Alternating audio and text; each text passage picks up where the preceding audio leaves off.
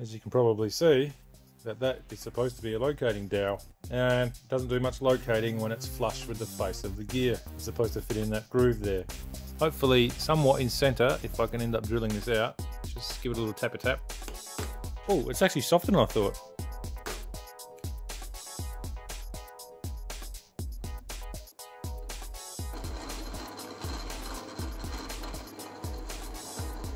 Just put some more oil in it.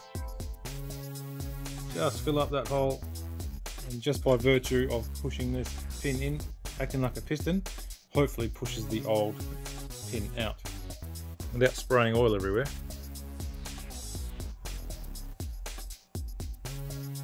Okay, so here we go. And there we have it. There's the dowel pin stuck on the end of the pin punch here.